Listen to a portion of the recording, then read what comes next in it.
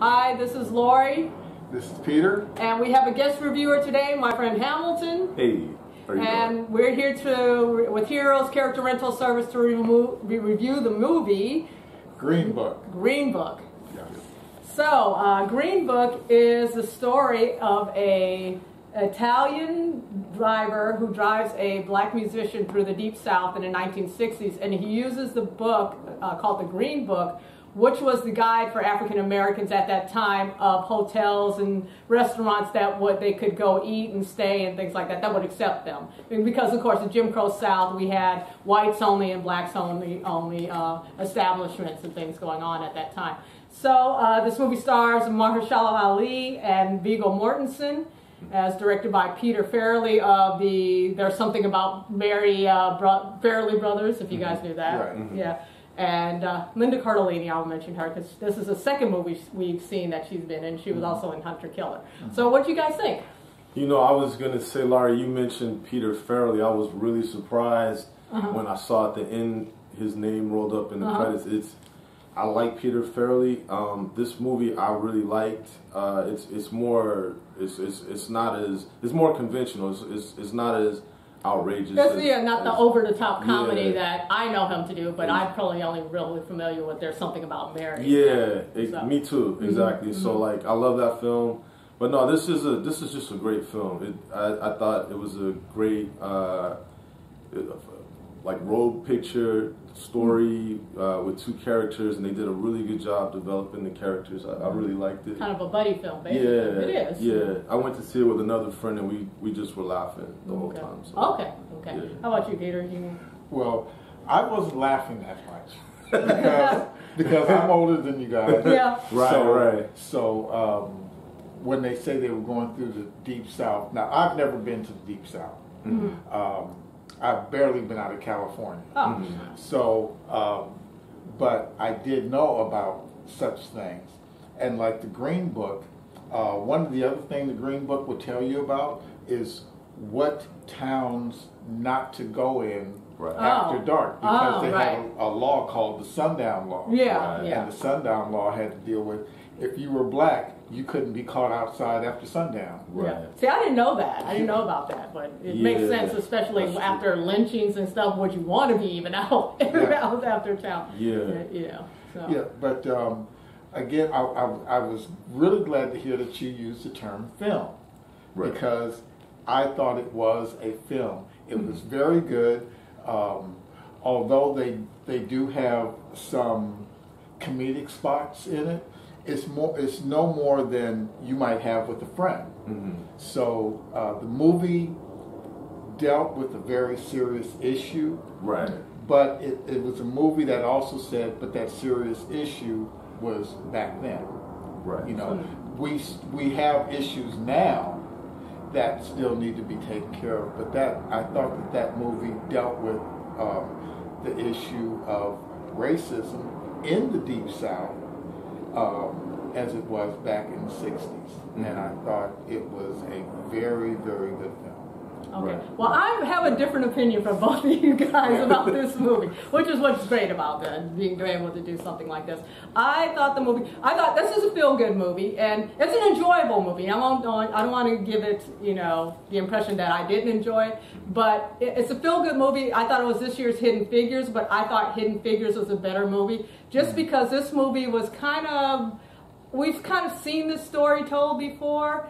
I felt it paid more. It was through the lens of the white perspective again. It was mainly about the driver. I thought it should have been more balanced about the life of the musician as well and his struggles. But you saw the family life of the driver, his work life, his work background. They only told you about it from the musician's perspective. So I thought it kind of just weighed heavily on the driver's side. And so like I said, we've seen movies from the white perspective a lot. And now that we have more black directors and writers getting things made, and we're seeing hearing that voice, I just think it would have been more interesting. Like I said, we've heard this voice before, so it wasn't anything new to me. Right. Well, I should also mention, you guys, the friend I went with, she had no idea. She's, like 20, almost 30. Okay. She had no idea that these sort of things went on in the South. She didn't know about the Green Book. I didn't really know about the Green Book either. Yeah. So I agree, Laurie. I was kind of going into it like, I hope this isn't just like cookie cutter, kind of like typical, you know, film about race in the South in the 50s and 60s. But I liked it because I really related to the characters. Like they showed the flaws of both men. Yeah, that's true. And at the same time, they were very human to me, and you know, very relatable. And then I like the way, even though the main character, Viggo Mortensen's character, I like the way he had his issues and stuff. He showed that he had more tolerance in certain areas than most people at that time probably had for people who were different. So, I mean, you know, like I like the way they kind of. It wasn't it was a feel good movie, but it dealt with the issues that the director dealt with, you know, in a tactful way, and at the same time it was entertaining. Without giving anything away. I mean, there's a scene when they're in the car and they're talking about fried chicken and you know and it's like I've had those kind of interactions with people myself where it's like, oh, you don't like this, or you're not black enough, you know. And I thought See, I thought that was interesting. But I'm glad they approached that. But for me, I was like, oh, they could even talk about that more. To me, but, you know.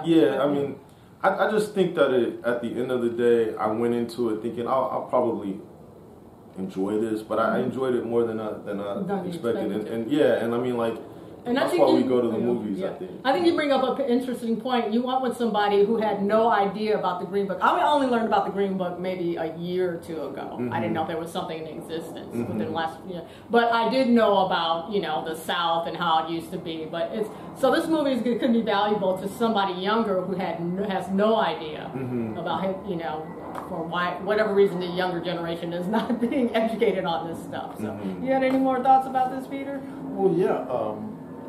There was something that both of you guys said where I took a different look at it. Like in the beginning, like you were saying, you know, the life of Tony Lip. Okay. You know, which is Viggo Mortensen's character. Exactly. And then Don Shelley is. How do you pronounce Don Shirley? Mahershala Ali, who he plays he's a very educated musician, jazz. Well, not just a jazz piano, he does classical actually. Yeah, he actually does classical. That's how he was trained. Yeah. But now, I thought Tony's character took some of his way he would handle things from his relatives. Okay. And then later he was like, I don't care. Yeah. This is a job. And then when Don Shirley was saying, oh, you only want to do this, and he goes, well, yeah, but here's how this works. And then he told him more or less about himself. Now see, but what was really kind of refreshing is that here the white or the Italian guy, but we'll just say the white guy, is telling the black guy, look, you're from up high. You don't struggle like I do. Okay. Yeah. And then that was a different take. I didn't think about that. That was such it was like, wow. And it became, yes, there's a race class, but there's also a financial and a social class. Yeah. Right. And exactly. You're up here and I'm down here where we're going now. We switch roles and now we both have to decide what's going on and how to handle this. You know, and here's some of the things I'm going to introduce you to that you need to know, and here's some of the things you're introducing me to that I need to know.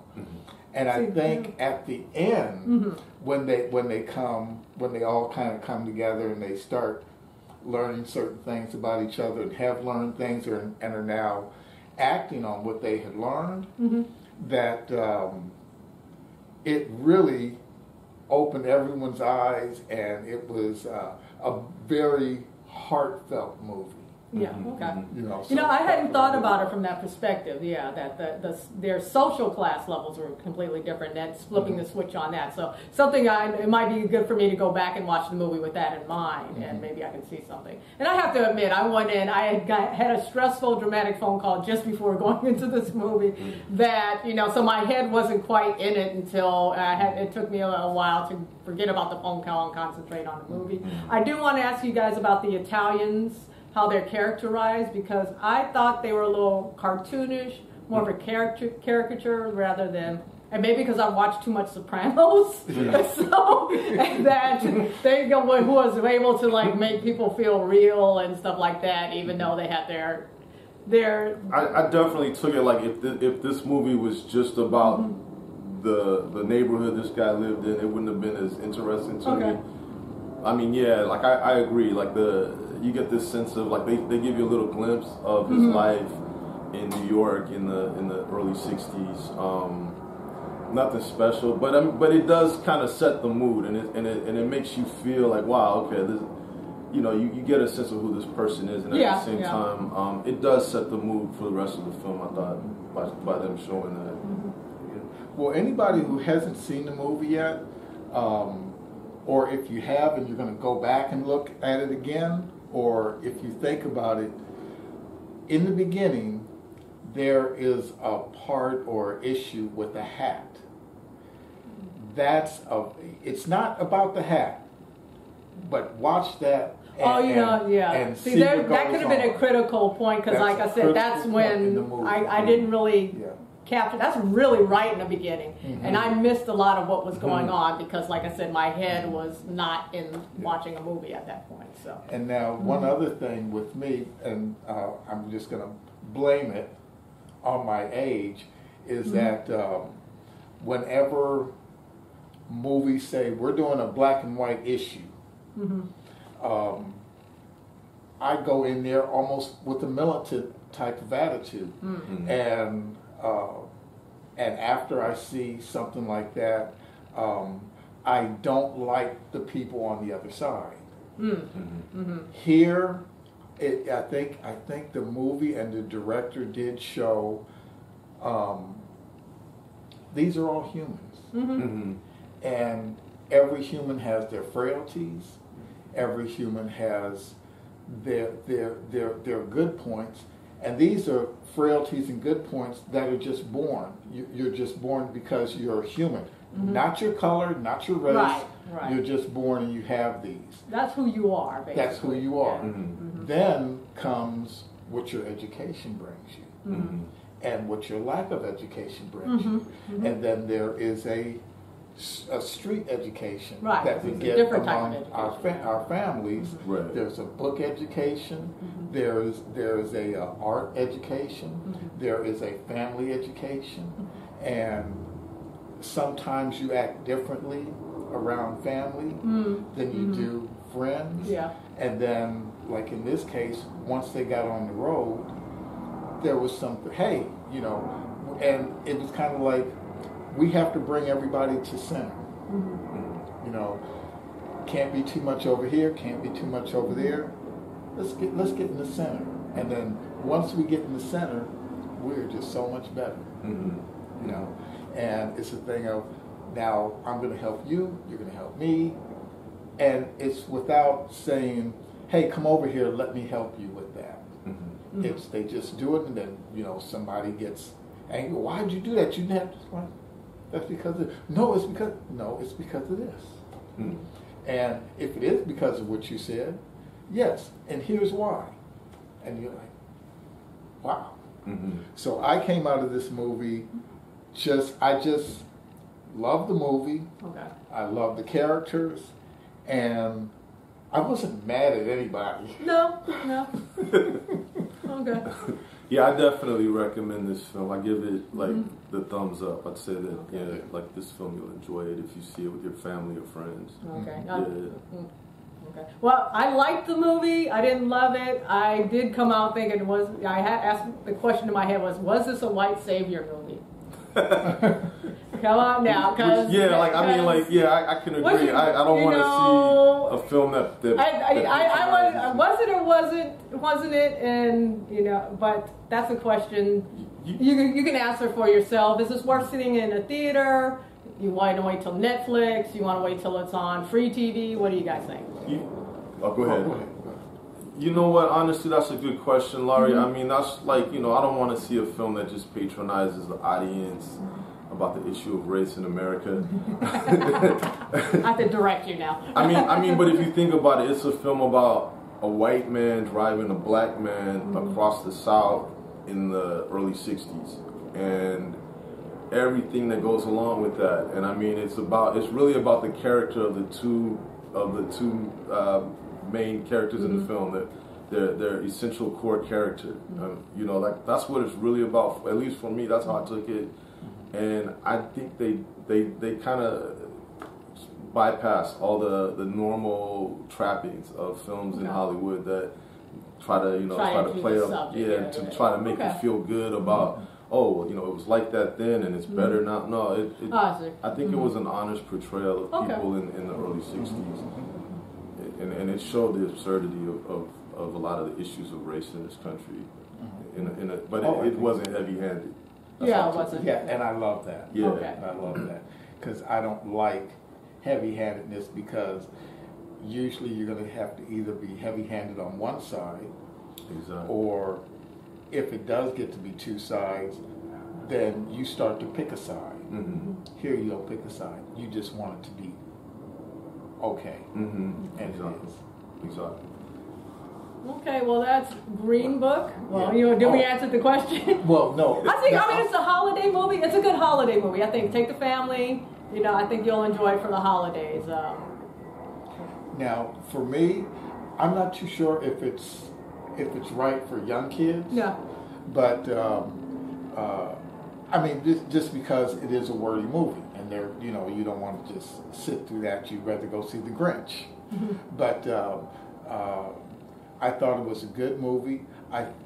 It's one of those few movies that doesn't have any explosions, that I would say, go see it on the big screen. True. That's a good point. Yeah. All right, so we're going to wrap things up then. That's Green Book. Go see it in the theaters. Let us know what you think in the comments. You haven't asked that. And actually, we got something new on our channel. You have Peter doing his expertise with putting together. We have cosplay on a budget, and we posted our first video recently, so you can check that out. How to build costumes with just household items, things you can find at the 99-cent store, just random things, found items. So check it out. We out? We out. Cool. Bye.